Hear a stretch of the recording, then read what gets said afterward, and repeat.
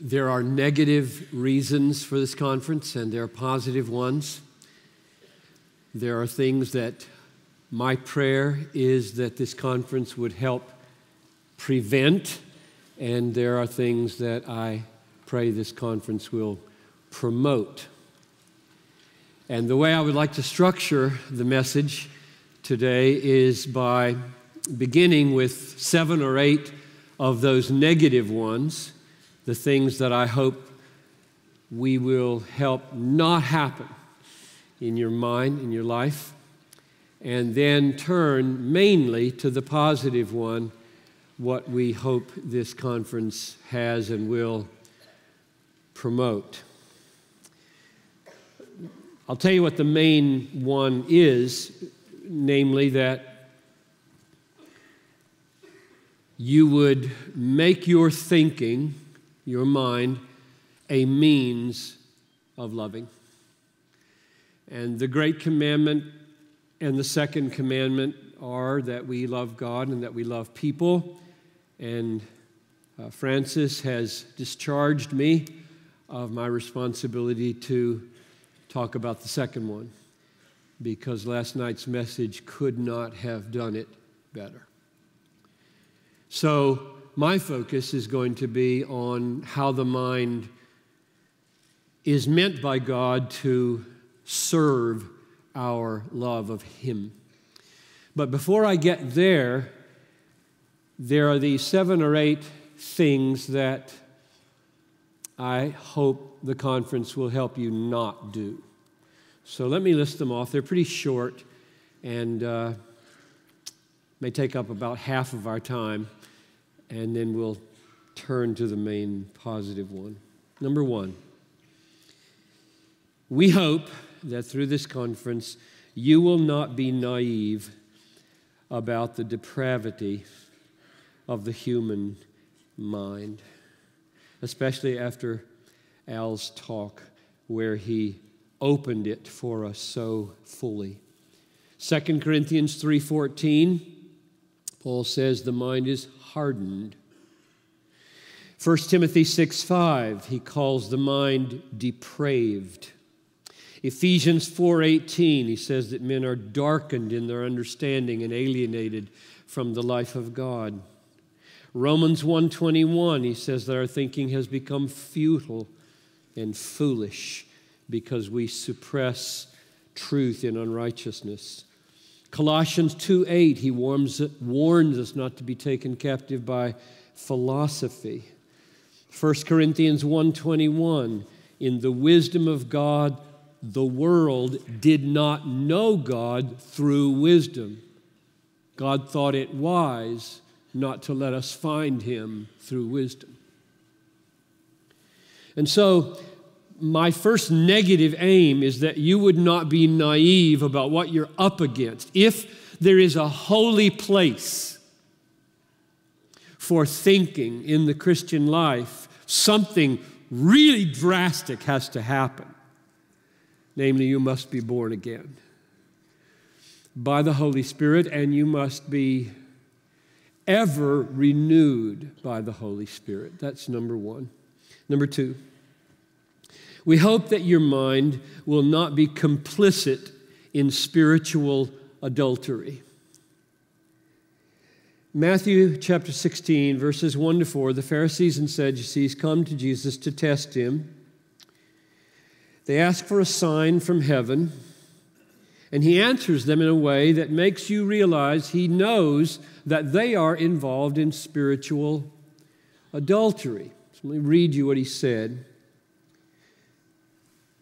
They came asking for a sign. And He said, when it is evening, you say, it will be fair weather, for the sky is red. And in the morning, it will be stormy today because the sky is red and threatening. You know how to interpret the appearance of the sky, but you cannot interpret the signs of the times. An evil and adulterous generation seeks for a sign. So when it came to weather, their minds functioned with Aristotelian accuracy. Premise number one: whenever the sky is red at night, it's going to be good weather tomorrow. Premise number two: the sky is red tonight. Conclusion: it's going to be fair tomorrow. Perfect. That's perfect logic. And Jesus commended them for it. And you should cultivate that. Aristotelian logic was on the planet thousands of years before Aristotle, because it's God's. But he said to them, you cannot interpret the signs of the times. You're looking at me and you don't make any right conclusions. The Messiah is here. The kingdom of God is breaking in. These are the last days, and your minds are incapable of grasping this. You can't. You are so good at using your mind for weather, for natural things, and so incapable of dealing with me.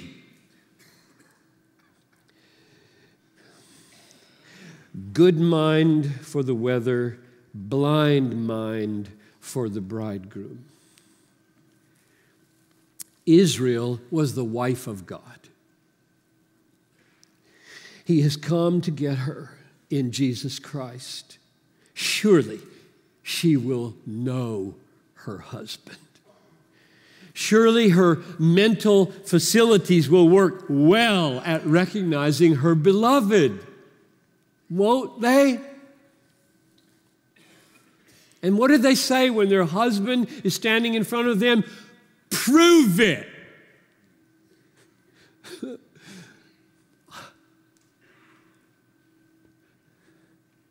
Why do they say that? Why does Jesus say, that's the way adulterers talk?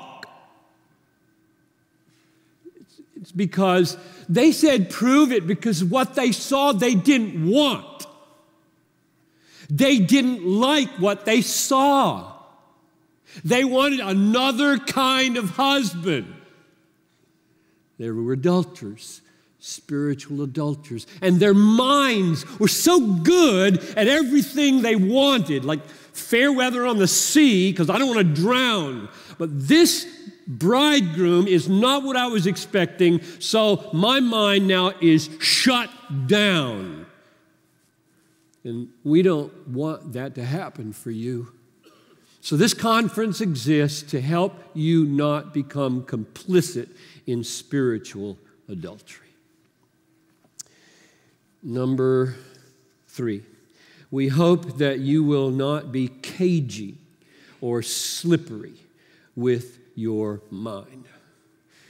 Few things get my back up more than this, and it's very prevalent in our day, and I feel very, very in good company because Jesus really got his back up about this.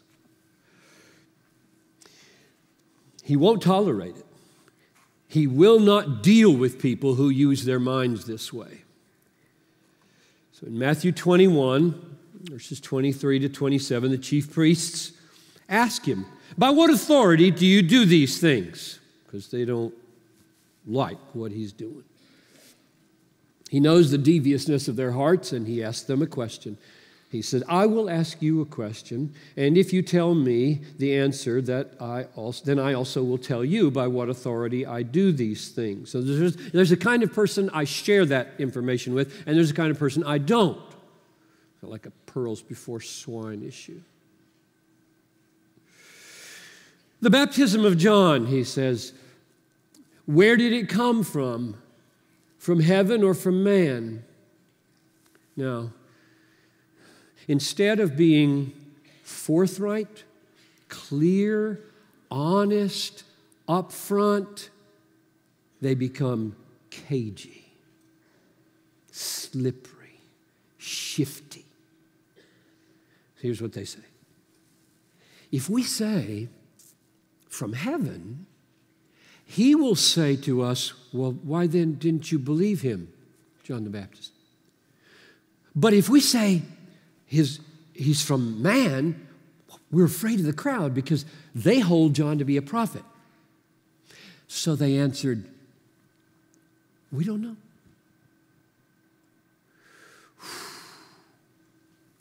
I wish I could have seen Jesus' face. Because what he said was, neither will I tell you by what authority I do these things. This is over. I'm not talking to people like that. And so spin is not attractive to Jesus. You know what's attractive to Jesus? I'll just use the words of Paul. We refuse to practice cunning or to tamper with God's word, but by the open statement of the truth, we would commend ourselves to everyone's conscience in the sight of God. We don't want you to leave here using your God-given brain to become cagey and slippery and shifty, because it does take quite a mental power to be as slippery and cagey and shifty as so many people are. Number 4, we hope that you will not be romantic about the benefits of ignorance. There is an odd notion that if we use our minds to grow in our knowledge of God, mystery will diminish, and with it, wonder and reverence. You ever run into that? It's weird. I think that's one of the oddest notions in the universe when you're talking about an infinite God. For 2 reasons. Number 1, no matter how many millions of ages I use my mind to know more of God's majesty, His glories will never be in danger of being exhausted.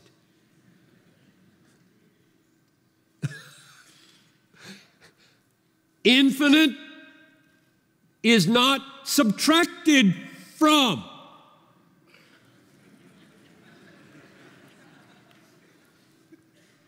Don't worry that you will limit him if you know something about him. Don't buy that insane popular notion that mystery goes down when knowledge goes up. That's insane when you're talking about an infinite God. The other reason it's odd is that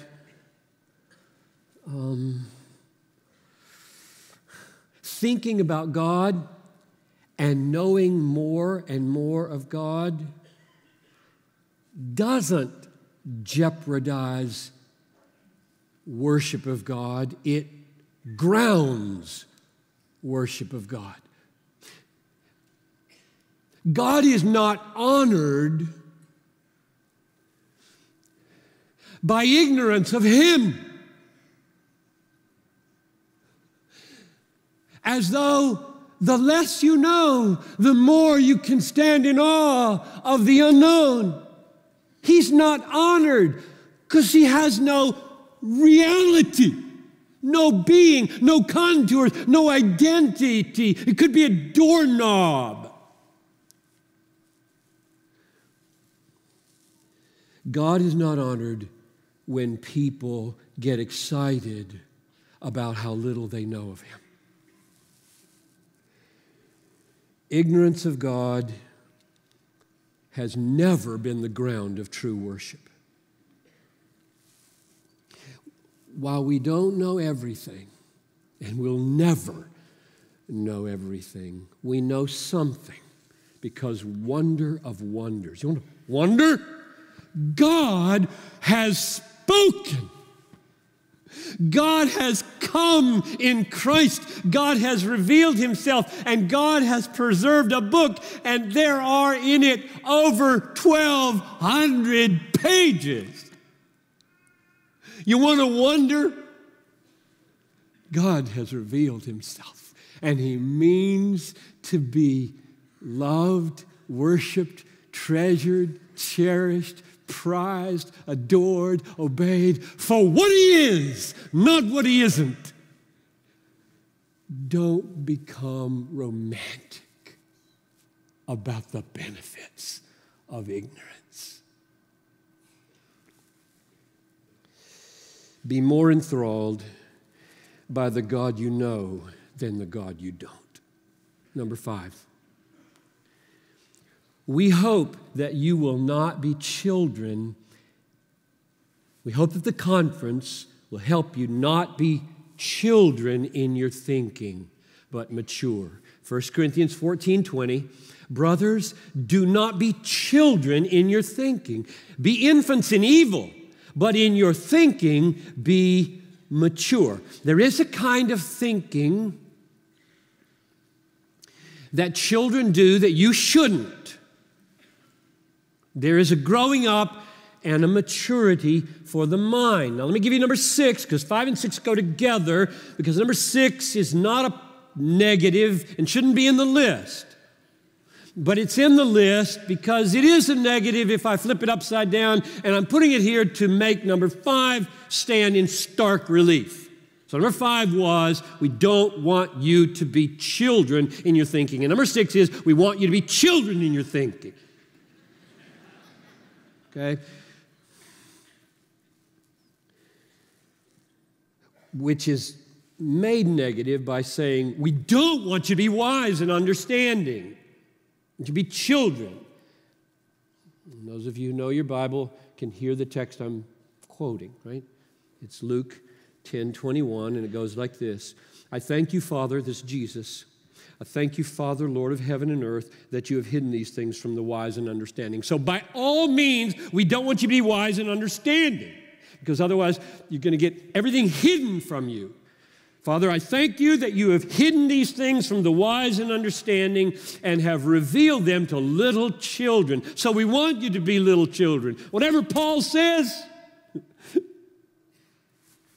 we want you to be children and not wise and understanding.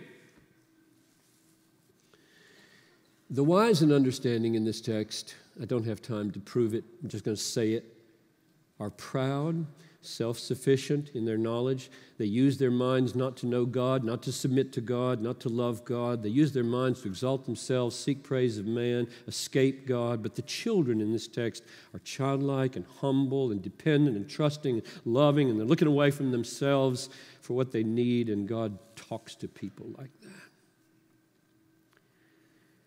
So, 5 and 6, we don't want you to be children because Paul says, do not be children in your thinking.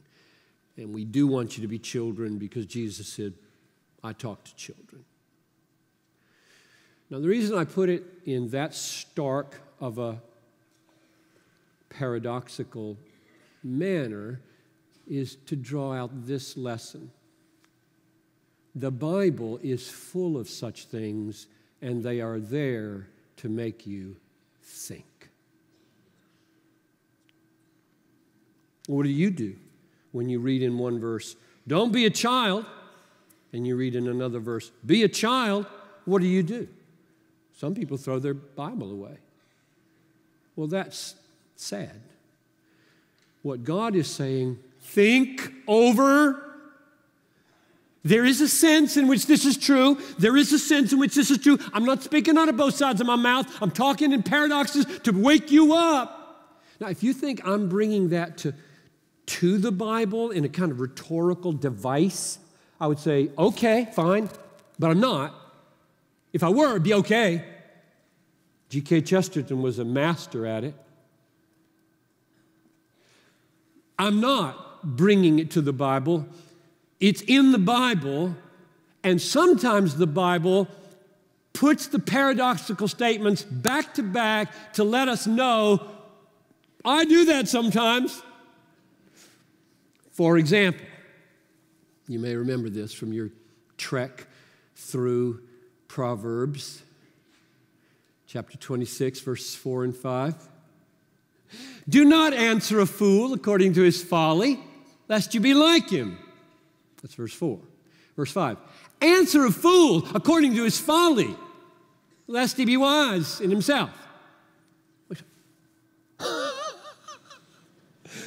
You think he didn't know what he had written in verse 4 when he wrote verse 5? The point of Proverbs is think. Proverbs don't solve problems, they create problems. Really. More often, they create problems. I got to figure this out. When does this apply? When doesn't it apply? Doesn't seem to work here. Oh, it works here. That's where he meant it to work. You can't live the Christian life without this kind of spiritual wisdom that takes contradictory proverbs and know when one is to be applied. That's why the Proverbs say a proverb in the mouth of a fool is like leaning on a thorn. It goes right through your hand. Fools can't handle the Proverbs. Only wise people can handle the Proverbs. Because wise people have learned how to be children and not be children. How to be wise and understanding, not be wise and understanding. And they're not put off by the Bible's paradoxes. They're drawn into them and said, oh, God, make me deep.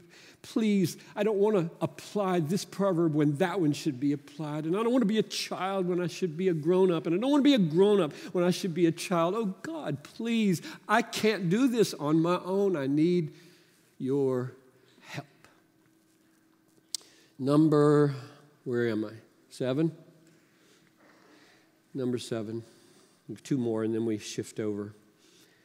We do not want you to view thinking as unnecessary to knowing God or as decisive in knowing God.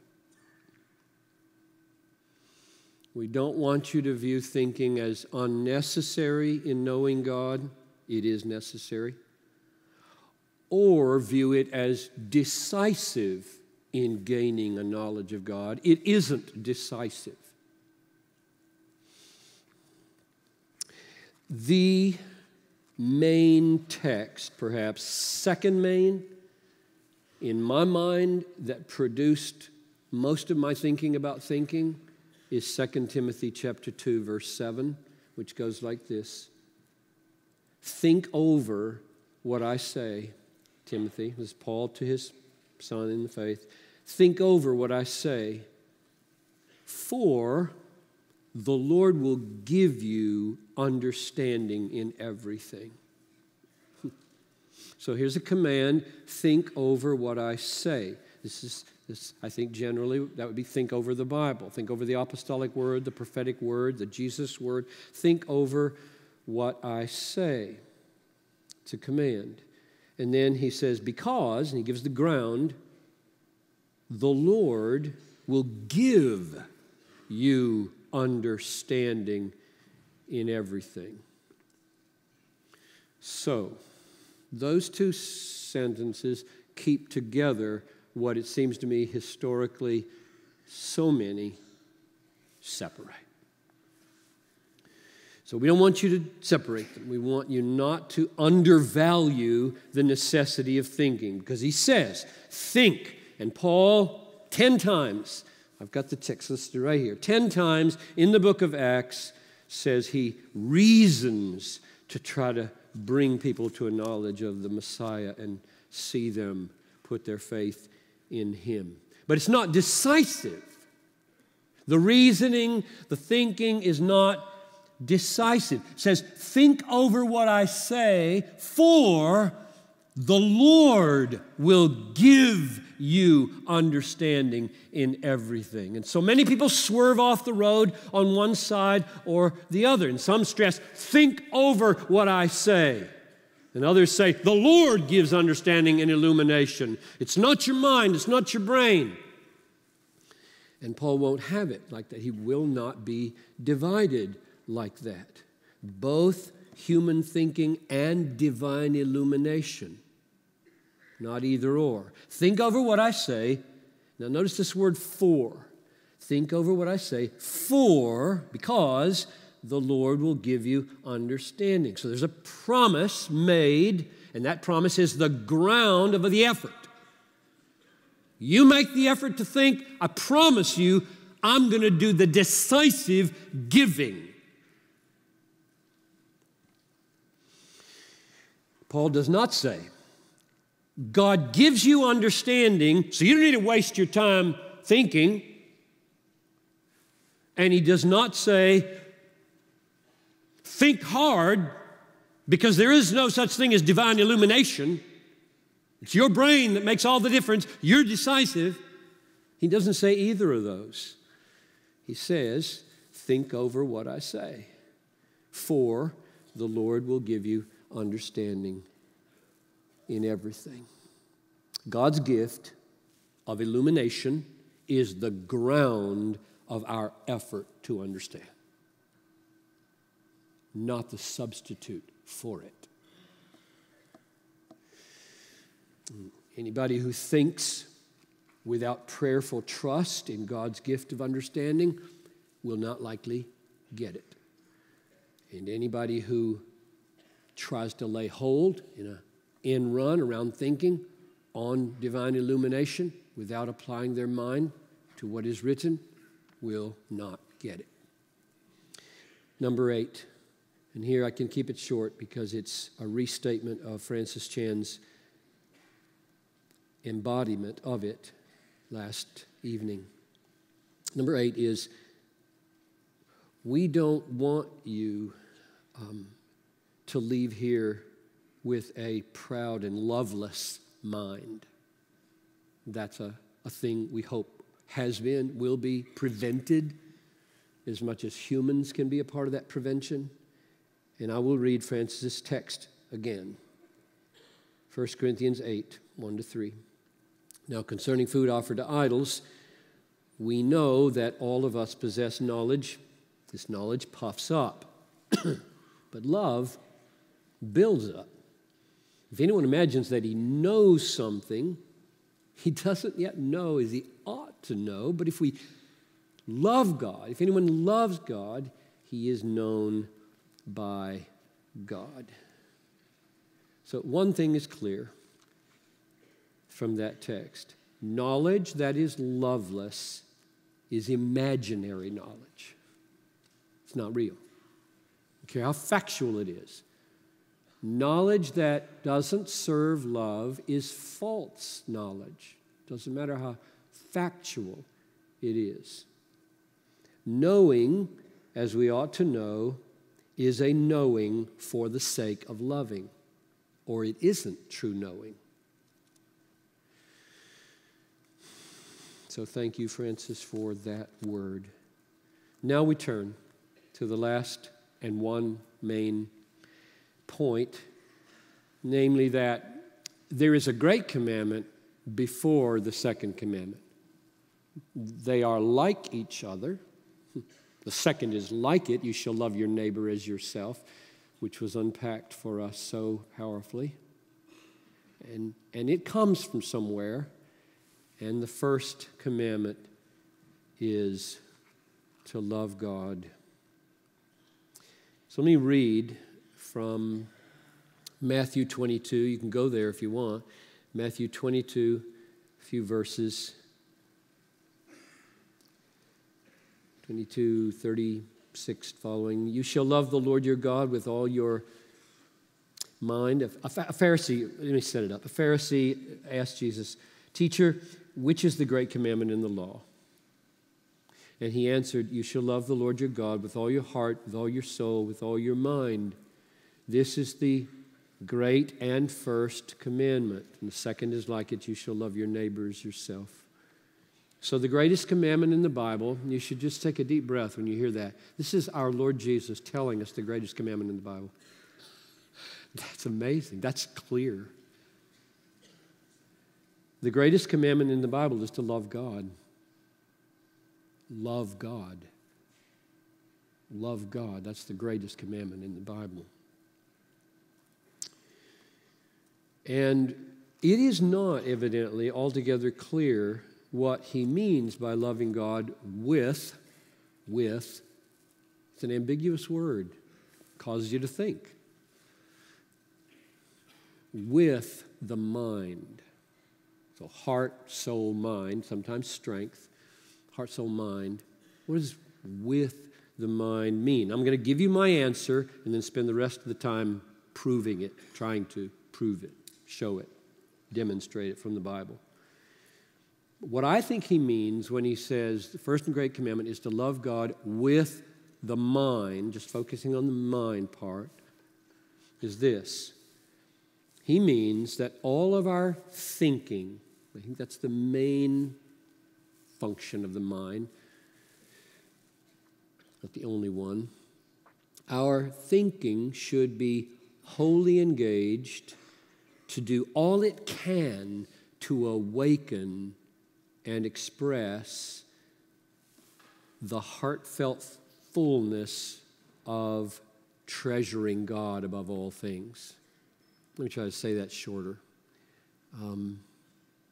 Loving God with your mind means using your mind as a means of treasuring God.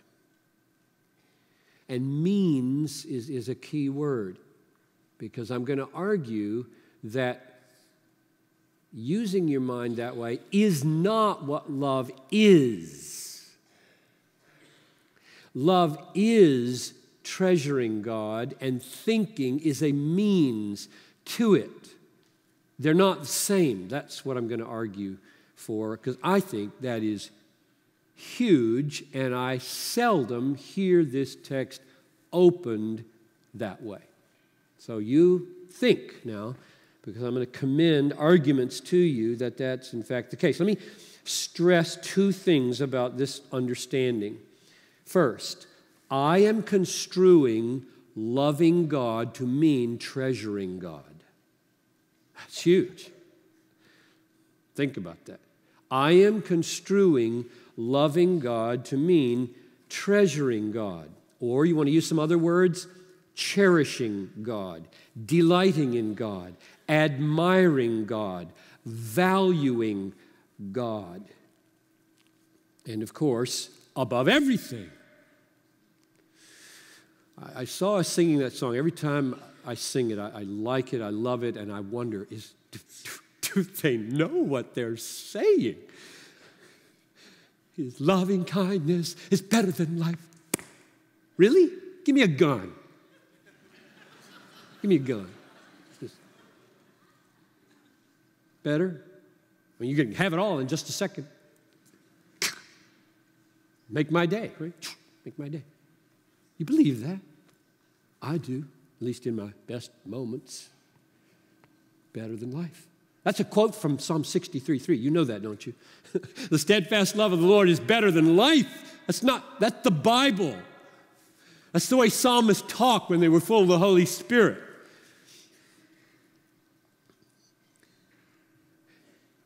Treasuring Him, delighting in Him, being so satisfied with God that He is felt to be better than wife, sex, food, Festschrifts, conferences, friends, health, running, jogging, tweeting, videos, favorite games, sunshine, fall colors. Everything is a dim shadow compared to this, God.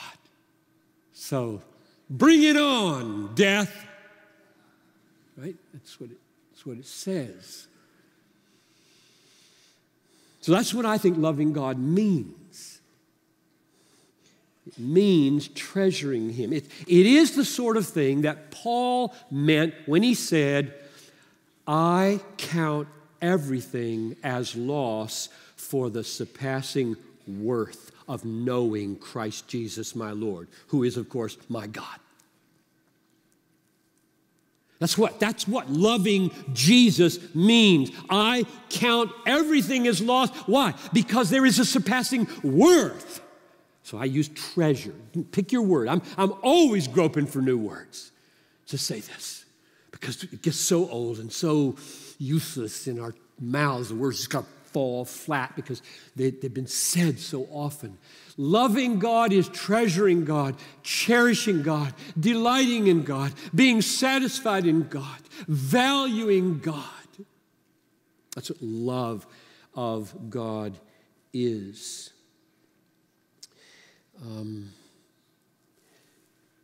The other thing, I said there were two clarifications here of what I mean by this interpretation. The other is that thinking then is not loving. It's a means to loving. It's meant by Jesus when he says, love God, treasure God with the mind. He means mind, serve that. Use this thing for that. Get it? I mean, that's not hard. It's simple. But so many people construe with heart, with soul, with mind to be the loving. Like what I do with my mind is the loving. I'm going to give you about 3 or 4 reasons why I don't think that's the case. Number one, when Jesus said, for example, if you love me, you will keep my commandments. How many times have you heard a message on that says loving Jesus means keeping his commandments? It doesn't. It says the opposite almost. If you love me, that's one thing. It will produce another thing, obedience. But if you turn obedience into that, where will that come from? You become a legalist, that's what you do. Christian hedonism is meant to keep people from becoming legalists by defining the stuff we do as what God expects of us first. And he doesn't. He expects us to be happy first in him totally, so that if we lose everything, we've got everything. So that's my first argument. That's John 14, verse 15. Won't let obedience be equated with love of God or Jesus. Obedience flows from love. It isn't what love is. Number 2, another piece of evidence. There is a second commandment. You shall love your neighbor as yourself. And it is emphatically not the first commandment. It is like it, then you've got to think how, but it isn't it. So if you try to translate love of God, just translate it, equate it, make them identical, loving God with loving people, you lose loving people. Because you can't love people if this thing doesn't come first. What are you going to give them? What treasure? What treasure that your heart hasn't first become satisfied by? How are you going to go to anybody and offer them anything but yourself and their ego? Oh, how many people call that love? It isn't. What's love is when you give these people, you give that grandmama God, she's got to have God. Not me. We've got one thing to give. We've got one treasure, God, through Christ, paid for by blood. That's love. And if we don't love this, if we don't delight in this, if we're not treasuring this and satisfied with this, we're fake. We're fake as we try to love people. So the fact that there is a first and a second, and the first is loving God and the second is loving people, means they're not the same. And first comes first. Number 3 arguments. I'm giving you arguments here for why I see it this way. Jesus said one time, "This people honors me with their lips, but their heart is far from me. In vain do they worship me." Now, think about that. Okay, they're worshiping, not worshiping. They're worshiping and they're vain. It's empty. What are they doing? They're doing the stuff. They're going to church. They're reading their Bibles, going to conferences. They're just doing stuff, good stuff. And he says, that's not worship. That's empty. What's missing? This is missing. Because this is it. That's stuff. That's skin. This is wine. If you want your lifting of hands, your singing of songs, your reading of the Bible, your preaching a sermon, your praying a prayer to be worship, it is rooted elsewhere, namely in treasuring God. That's why it's first. Last argument. Matthew 6:24. Jesus says, I draw this out because listen to the emotional laden language of Matthew 6:24. No one can serve 2 masters. Either he will hate the one and love the other, or he will be devoted to the one and despise the other. You can't serve God and money. What kind of talk is that? That's explosive emotional talk is what it is. The issue is money versus God. Love and hate. Devoted, despising. That's the kind of language that comes out of Jesus' mouth when he's thinking about how we should relate to God. Loving, devotion, alternative, hatred and despising. These are not deeds. These are delights and despisings.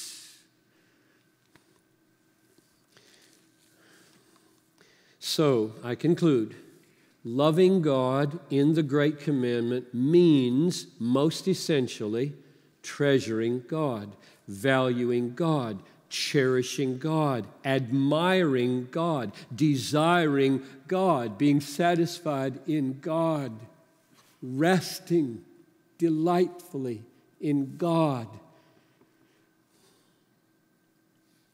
And my thesis point of my life is thinking is intended by God to serve that. That's all I do. That's all I do. Except when I'm sinning, which is lots of times. But at least my aim is to just do that. Do it all day. Do it in everything. Make my thinking that comes out of my fingers or my mouth serve treasuring God. It's all. It's all we all should do in various ways. Loving God with the mind means our mind does all it can to awaken and express treasuring God above all things. Now, why does it matter to stress that distinction between loving God and the means to that end, the mind or thinking? Why does that matter? Because if we don't make that distinction, that is, if we equate loving God and thinking rightly about God, and I've heard many people say, this text is a call to think about God. That's what love is. It's not. If we go that direction, we jeopardize the very reality of love. If you say that fire and fuel are the same, you might forget to order the wood.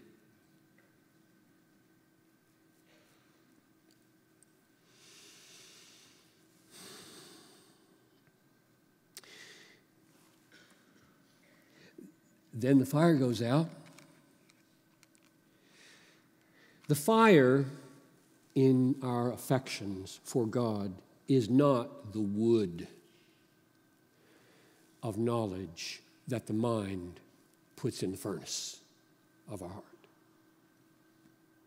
And I'm jealous for the fire. And therefore, I'm distinguishing it from the wood and from the mental effort to put the wood on the fire. So loving God with all your mind means engaging all your powers of thought to know God as fully as possible in order to treasure Him for all He's worth. Let me close like this. Now, where do we focus our minds? And here's what I have in mind. I use the word focus. You go to these little cameras, little Canon, teeny-weeny camera, and there's a little green box that comes up when you push the button halfway down. That's where it's focused. You can see the rest of it, and you'd be really sad if the picture came out with only the little green dot on the nose, you know. You would. So don't hear me minimizing the rest of the picture when I say, where's your focus? Got that? So what should you focus on in your life with your mind to maximize your knowledge of God in order to maximize your treasuring of God? Should you put it on nature? Because the heavens are telling the glory of God. And if you don't ever look at nature, you won't know God as well and you won't love Him as much. But the answer is no. That's not where the green square is landing. Should you focus on the human soul? Because we are created in the image of God. And if you don't know people, you won't know God so well and you won't love Him so dearly. It's good to know people. Know them well. Know your own soul well. The Bible is filled with the knowledge of human beings and what they really are, and we should know that. It should be in the picture, and some of you should devote large efforts in psychology, for example, to knowing people well. But no, I'm not going to say the human soul is the place where the little green square is landing. Should it be moving towards the Bible to the history of Israel? Because God says, Israel is my glory. So if you follow the history of Israel, you're watching God defend and display His glory in history for a couple thousand years. What a wonderful place to devote your mental energies. And some of us should become Old Testament scholars like that. But no, that's not where the green square in the camera frame is going to land if you want to focus on where you will know God best and love Him most. So should it be on the life of Christ? Because He is the radiance of the glory of God in the exact imprint of His nature. We ought to watch Him. Oh, my, how we should spend many hours with that little section of our Bible right there. 4 portraits of our King. We should know Him so well. Everything He said should stir us. We should be asking questions about all the things that He says, just pondering them all the time. What a wonderful revelation of God He is in His life. And my answer is no. It's pretty close to the green square in the camera, but it's not the green square. All the other revelations of God in Christ are like rays of sun breaking through the clouds. But the death of Jesus for our sins is a lightning bolt. If we want to spend our minds to the fullest, knowing God to the fullest, that we may treasure Him to the fullest, this is where we will focus. And when our thinking begins to focus on the event of the death of Jesus on the cross, something very strange happens to our minds. The light of God's glory that shines through the cross is so bright that it exposes like nothing else in the universe the self-exalting thinking of the mind and makes it look foolish. God has made foolish the wisdom of this world. For in the wisdom of God, the world did not know God through wisdom. The human wisdom that cannot know God, the human thinking that can't fathom the cross, is self-exalting, man-centered, sin-denying wisdom. And of that wisdom, Paul says, God has made foolish the wisdom of the world. God will destroy the wisdom of the wise. The foolishness of God is wiser than men. The word of the cross is foolishness to those who are perishing. But none of that means we shouldn't think about the cross. Does it? We shouldn't use our minds to think about the cross. There's a right thinking about the cross. There is a true wisdom in the cross. Paul said, among the mature, we do impart wisdom. The difference between the wisdom that the cross destroys and the wisdom that the cross awakens is the difference between self-exalting wisdom and Christ-exalting wisdom. If you come with self-exalting wisdom to the cross, it's consumed, it's revealed as folly. If you come with Christ-exalting wisdom to the cross, your thought is shown to be the very mind of Christ. True wisdom. True wisdom sees the glory of God in the cross. False wisdom sees the cross as foolishness because the cross is threatening its pride. There is no other object of knowledge in the universe. Say that again carefully, slowly. I've thought about that sentence. There is no other object of knowledge in the universe that exposes proud, man-exalting thinking like the cross does. Only humble, Christ-exalting thinking can survive in the presence of the cross. The effect of the cross on our thinking is not to cut off thinking about God, but to cut off and confound boasting in the presence of God. The cross does not nullify thinking, it purifies thinking. So, in summary, as you go on your way in a few minutes, we hope that you will not be naive about the depravity of your mind, but that you will be born again and ever renewed in your mind by the Holy Spirit. Second, we hope that you will not be mentally complicit in spiritual adultery. Third, we hope that you will not be cagey or slippery or shifty with your mind. Fourth, we hope that you will have no romantic notions about the benefits of being ignorant.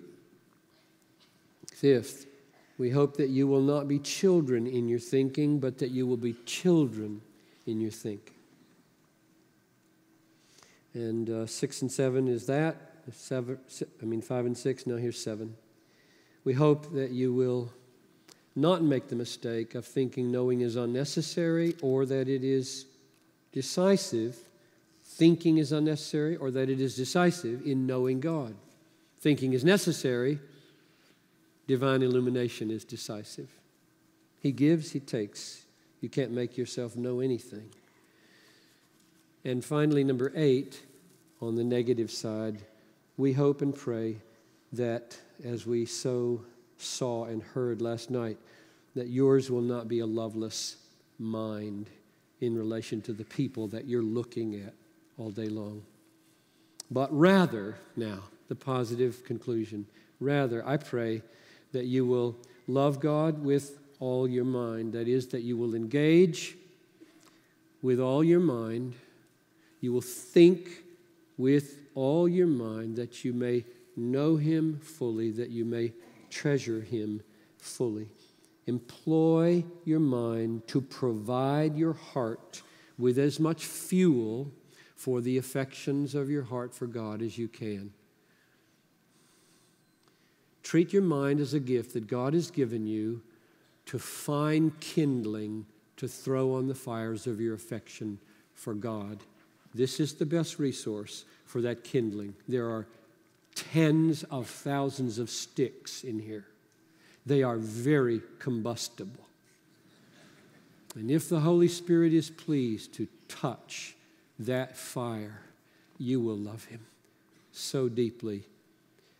And to that end, the cross of Christ, the deepest, highest, clearest revelation of God in history,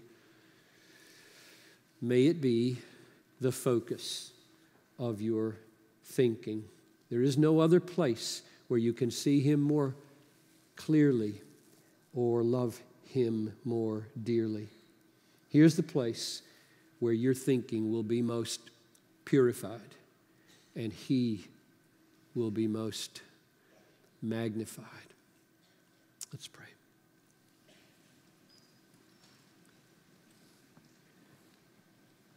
Oh, Father in heaven, now we're in need of the second half of 2 Timothy 2:7. Think over what I say, for, here's the second half, God will give you understanding. Why? That we might know you, Father. Why?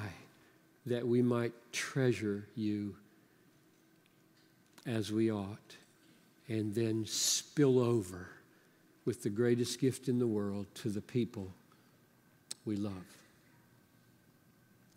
So, Father, miracle worker, supernatural God, please do this for us. I ask in Jesus' name, amen.